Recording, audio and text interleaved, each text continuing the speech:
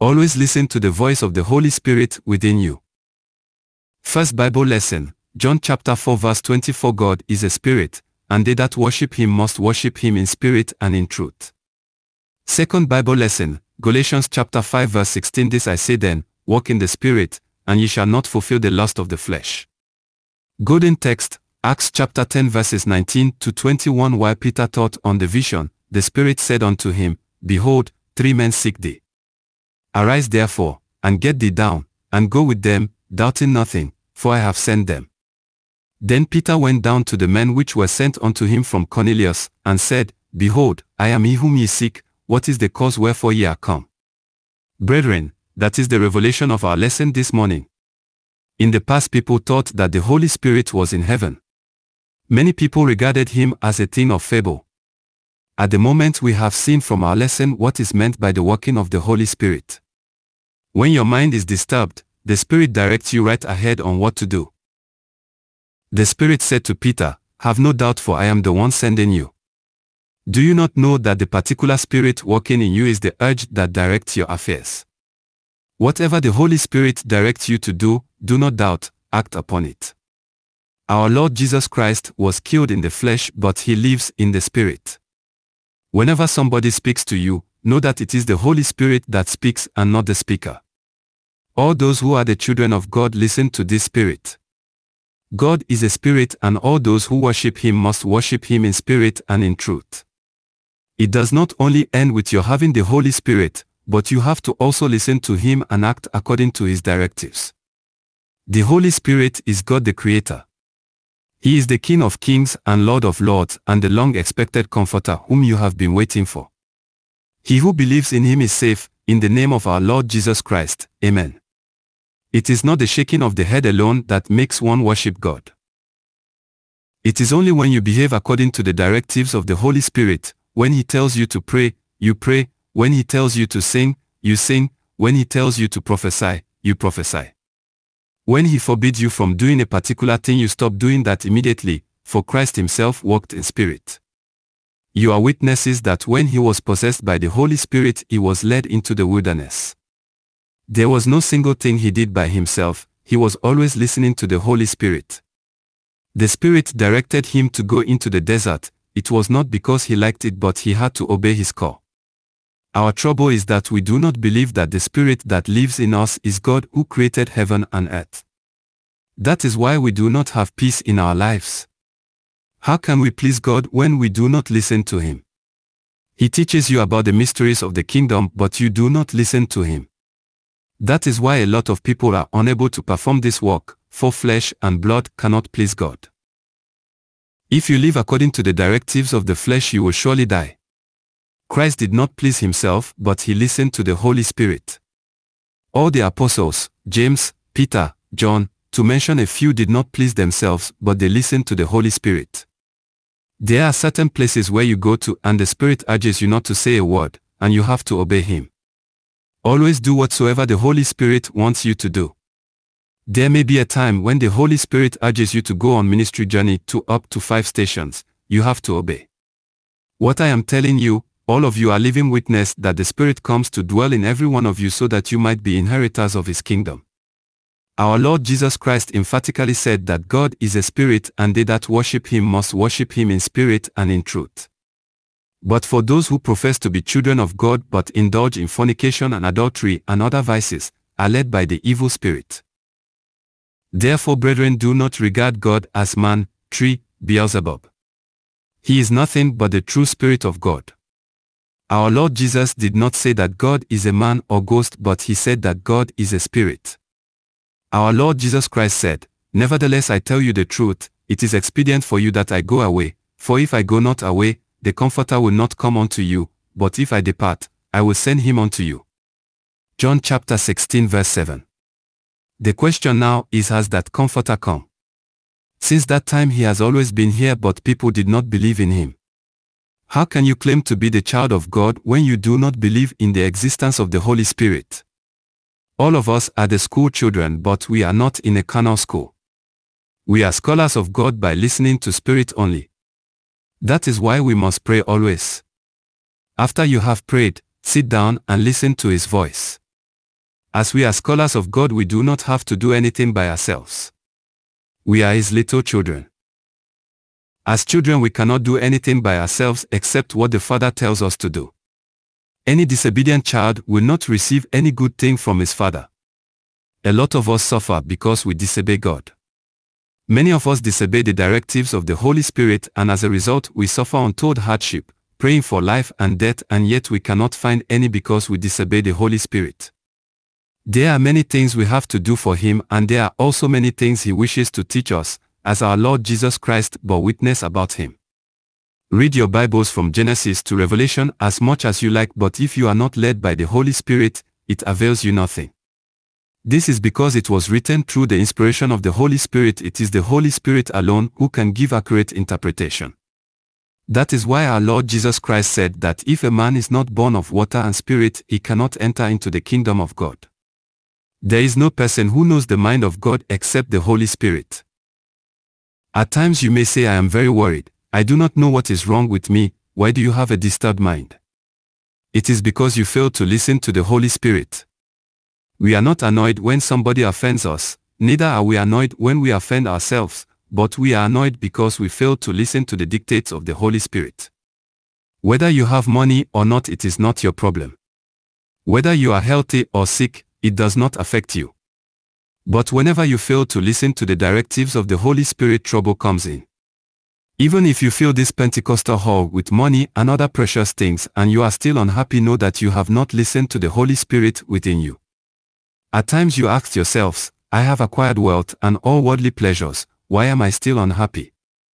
Know from this that you have failed to listen to and act according to the dictates of the Holy Spirit. The peace that the world is fighting, struggling, and spending money to get all hang on listening to the Holy Spirit.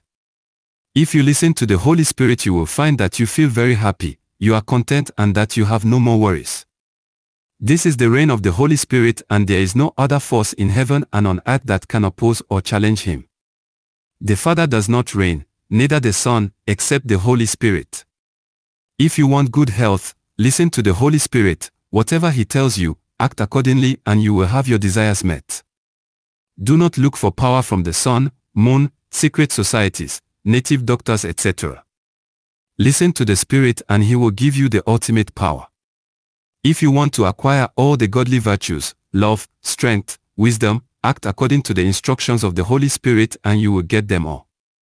Our Lord Jesus Christ said, If ye love me, keep my commandments. And I will pray the Father, and He shall give you another Comforter, that He may abide with you forever, even the Spirit of truth, whom the world cannot receive, because it seeth Him not, neither knoweth Him, but ye know Him, for He dwelleth with you, and shall be in you. John chapter 14 verses 15 to 17. Is the Holy Spirit not living in your heart? Have you not heard when He speaks to you? At times He tells you to knock your head on the ground, and if you refuse, you receive a heavy punishment. How can you live in peace if you are not walking according to directives of the Holy Spirit? Sometimes you pray to God to give you the Holy Spirit. He is here, He is all over your body. To get the Holy Spirit does not require prayer, nor fasting, because He is here with you already. The trouble of the world is that they do not believe in the existence of the Holy Spirit. What brings calamity, hardship, untold suffering to humanity is because the Holy Spirit has come down to dwell with mankind, but the world does not believe in Him. It is not necessary to go to the riverbank to fast and pray, calling on the name of Jesus or Elijah in order to get the Holy Spirit. He is within you. All you need to do is to listen to Him and act according to His instructions. Many people complain that they are not educated and as such they cannot do the work of God. The work of God does not require academic attainment. All you have to do is to listen to the Holy Spirit. There is nothing on earth that pleases God more than for one to listen to the Spirit and act according to His instructions.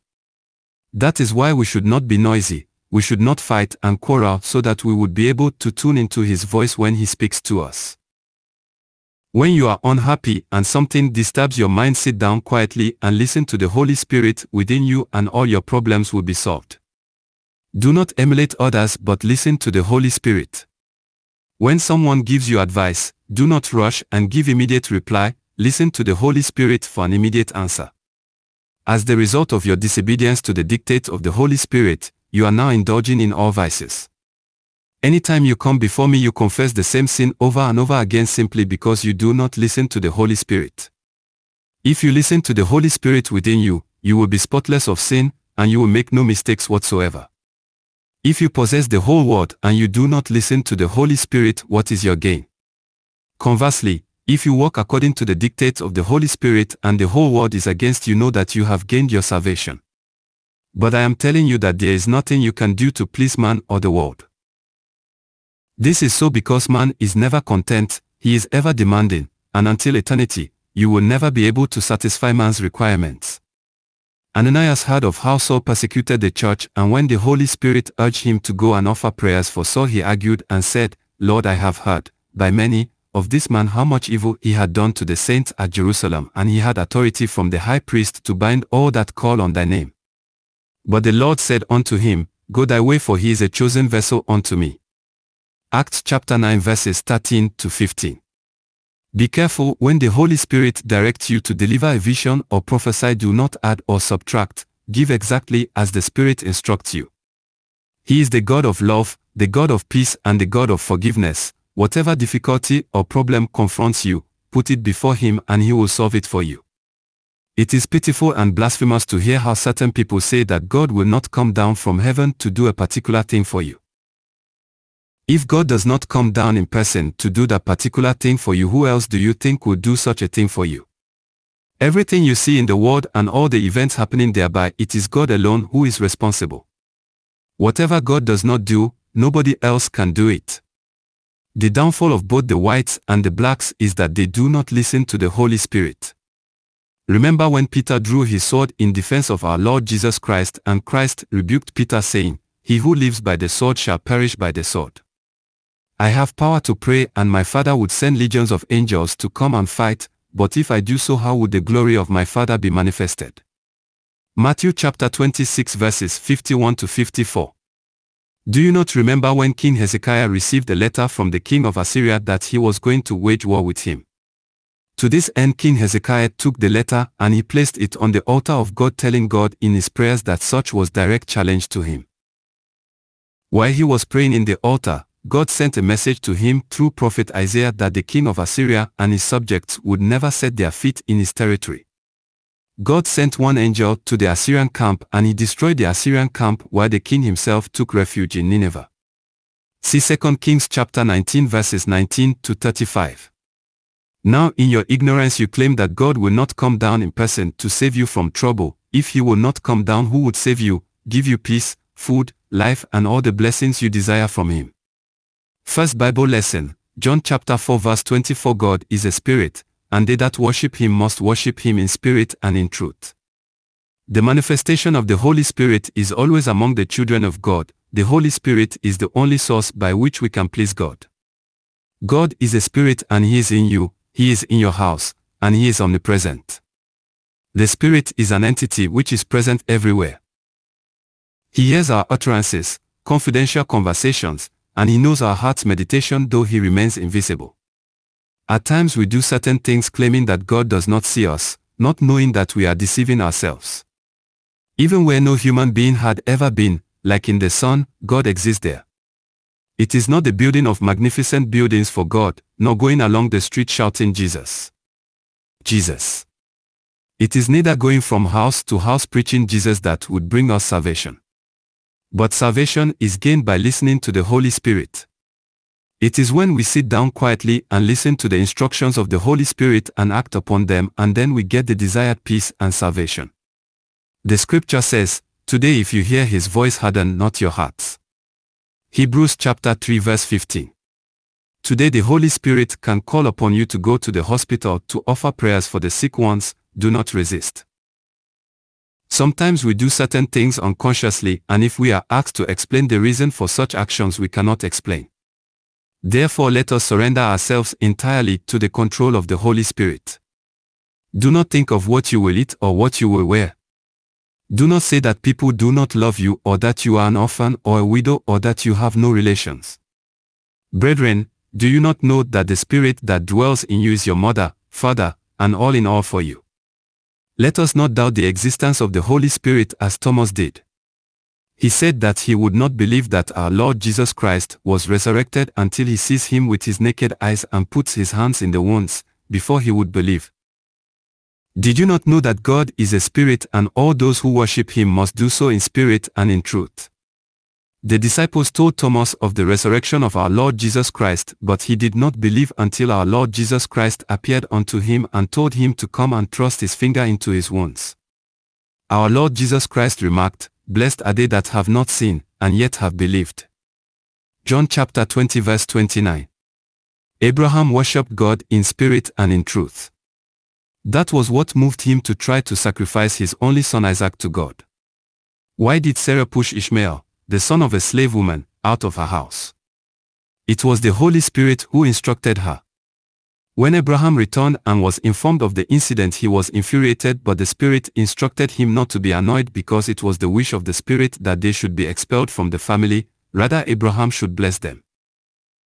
Brethren, as you have heard this sermon, if you listen to the Holy Spirit within you, then your joy will be eternal. Somebody may offend you and immediately you are about to get annoyed. If you stop to listen to the still small voice of the Holy Spirit within you, he will be telling you to love your enemies. You will therefore not be annoyed anymore. If your property gets lost, and you are worried, just knock your head on the ground and the Holy Spirit will console you. If you read the Holy Bible from Genesis to Revelation daily, you will never forsake sin of any form until you listen to the Holy Spirit which is within you. The flesh is always proud, but the Holy Spirit is humble and gives peace. Brethren, you have been in brotherhood for so many years, say for 20 years or more, and you have not got what you wanted. This is because you do not walk according to the directives of the Holy Spirit, for all those who walk according to the directives of the Holy Spirit are given the power to be sons of God. What will the Holy Spirit teach you? He will teach you to forsake the vices of your former life. Flesh and blood cannot preach the gospel to any person except the Holy Spirit is in him. That is why our Lord Jesus Christ said, "I have yet many things to say unto you, but ye cannot bear them now. Howbeit when he, the Spirit of truth, is come, he will guide you into all truth, for he shall not speak of himself, but whatsoever he shall hear, that shall he speak, and he will shew you things to come." John chapter 16 verses 12 and 13. Second Bible lesson, Galatians chapter 5 verse 16. This I say then, walk in the Spirit, and ye shall not fulfill the lust of the flesh. The powerful work of the Holy Spirit, he who does not walk according to the directives of the Holy Spirit would not be able to please God. If we live according to the desires of the flesh, we are bound to die. For the flesh indulges in adultery, lasciviousness, idolatry, witchcraft, hatred, variance, emulation, wrath, strife, sedition, heresies, envy, murder, drunkenness, and other vices. If we walk in spirit, we will not do those things that we know do not please the Holy Spirit, but we will only be doing things that are pleasing to the Holy Spirit. Many people say, "I want to do the work of God, I want to do spiritual work." What is the work of God and what is spiritual work? The work of God and spiritual work depend on how you obey the Holy Spirit which is within you. If you are directed by the Spirit of God, you cannot commit any sin. You keep requesting God to give you wealth and other material things. What is your gain if you possess all these things and yet you lose your soul in hellfire? Have you remembered the story of the young rich man and how he built a store filled with wealth and said to himself, "My soul, come and rest and enjoy," but God said to him, "Thou fool, thy soul is demanded of thee. Then who shall enjoy all this wealth he acquired?" It is exactly like the man who amassed all the wealth of this world but does not listen to the Spirit. God is a master who sends someone on an errand and goes before and behind him. When he sent Ananias to Saul, he also communicated to Saul that Ananias was coming to him. Also, when he sent Cornelius to Peter, he in turn informed Peter that Cornelius was coming to him. Before the Holy Spirit directs you to go to a particular place, he had already communicated with such a person before your arrival, thus you experience no difficulty. The Holy Spirit can move you to go around these premises while you are sick. Know that whenever you obey without complaining, you will be well. There is nothing the Holy Spirit will direct you to do that will bring shame and disgrace to you. If we love ourselves and our lives, let us walk according to the directives of the Holy Spirit. He will reveal everything in heaven to you. If you listen to the Holy Spirit, you will not have any problems nor encounter any stumbling block in your life in this world.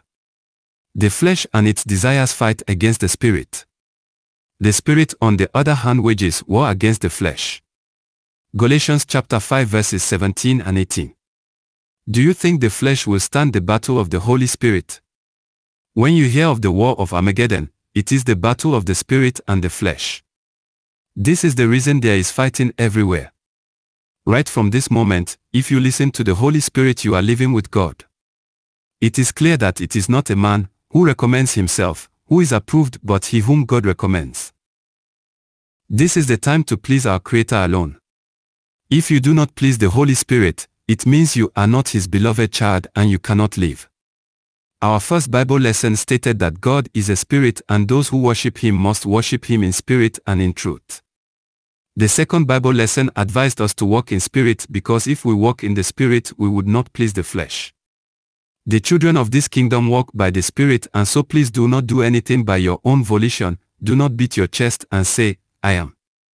There is no reason to seek advice from anybody, nor should we ask anybody to direct us, because we have God who is prepared to instruct, teach, and lead us to the wisdom of the truth. Golden text, Acts chapter 10 verses 19 to 21. While Peter thought on the vision, the Spirit said unto him, Behold, 3 men seek thee. Arise therefore, and get thee down, and go with them, doubting nothing, for I have sent them. Then Peter went down to the men which were sent unto him from Cornelius, and said, Behold, I am he whom ye seek. What is the cause wherefore ye are come? Brethren, the lesson you have heard is impossible for a carnal man to practice. This very text created confusion among the apostles of old, because when our Lord Jesus Christ was on earth in his first advent, he did not direct his apostles to go unto the Gentiles. This is a proof that without the Holy Spirit the whole world would be lost. After his death and resurrection, he instructed his apostles to go and look for the lost sheep of the house of Israel, that is the Israelites only. When they went out on ministry work, they inquired to know if any Israelite was at the location they had arrived at, just as the churches who, when they are on evangelical work, inquire to know about the whereabouts of only their church members. Note that Cornelius was a Gentile who traditionally had nothing in common with the Israelites. But the Holy Spirit directed Peter, an Israelite, to go and preach the gospel of God to him. Until doomsday, the gospel of God could not have been preached to the Gentiles, but for the intercession of the Holy Spirit. Before this time, Peter had a dream in which he saw 4-footed animals and he was instructed to kill and eat. He refused and replied the voice that instructed him that he had never eaten anything unclean. When Peter was disconnected from that revelation and was contemplating on the manner of the revelation, and immediately there was a tap on his door, and it was the servant sent by Cornelius. God is love, God of all virtues. He has come to dwell with man in human form in order to unite the whole world in love and oneness. If Peter had been asked, at gunpoint, to go to the Gentiles, especially to Cornelius, he would never have agreed to accept the assignment, for the simple reason that Cornelius was a Gentile. When the Holy Spirit asked Peter to go to the Gentiles, Peter went because he believed in the Holy Spirit. From this illustration you will realize that the Holy Spirit does not send one to places where one likes. He will send one to places one hates, or to places where one thinks one's life might be in danger of destruction.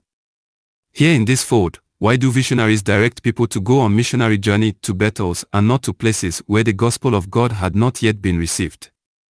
If we listen to the directives of the Holy Spirit, we will be able to overcome all the vices of this world. Our Lord Jesus Christ and all the apostles walked in spirit. But today we do not want to listen to the directives of the Holy Spirit. There was a place Paul went, and he was afraid, but the Holy Spirit assured him that he would not have any problems there. Our Lord Jesus Christ went to Jerusalem not because he liked going there. Paul also went to Jerusalem, after which the Holy Spirit had revealed to him the impending imprisonment which awaited him there.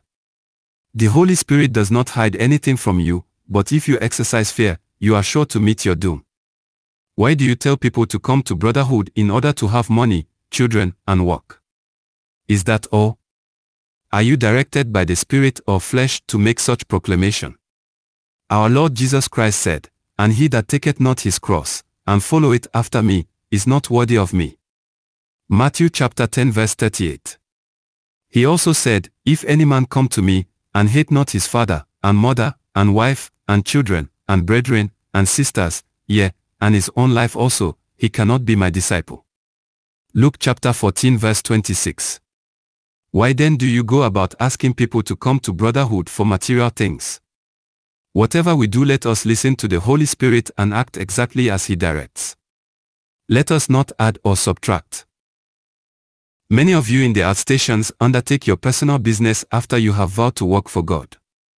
Know that you are deceiving nobody but yourself. In fact, you are doing more harm than good to yourself. The Holy Spirit is urging you to go to the hospital in order to offer prayers for the sick, visit the prisoners and console them, but you refuse. Instead, you remain in your battles and you continue to sleep. When you listen to the Holy Spirit, you have no room for gossiping and fornication. Our Lord Jesus Christ said, My Father worketh, hitherto I work. John chapter 5 verse 17. The Holy Spirit in our midst walks around the clock, but you who profess to do the work of God remain a sleeping dog in the different battles. The Holy Spirit does not approve of battles. Don't you see how you jingle the bell for morning service, but you find nobody to attend? I told you emphatically since the year 1974 that there is no question of battles in the work of God, but instead you build magnificent Bethel and you say, This is my Bethel.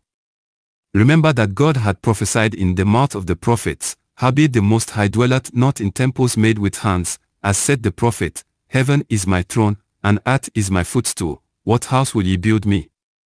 Said the Lord, or what is the place of my rest? Hath not my hand made all these things? Ye stiff-necked and uncircumcised in heart and ears, ye do always resist the Holy Ghost, as your fathers did, so do ye. Acts chapter 7 verses 48 to 51. But now every Bethel embarks on a building project. Therefore, brethren, it is incumbent upon every one of us to act according to the dictates of the Holy Spirit, for the true worshippers of God worship Him in spirit and in truth. I will not be tedious unto you. Those who have ears, let them hear. May the Lord bless His holy word. Amen.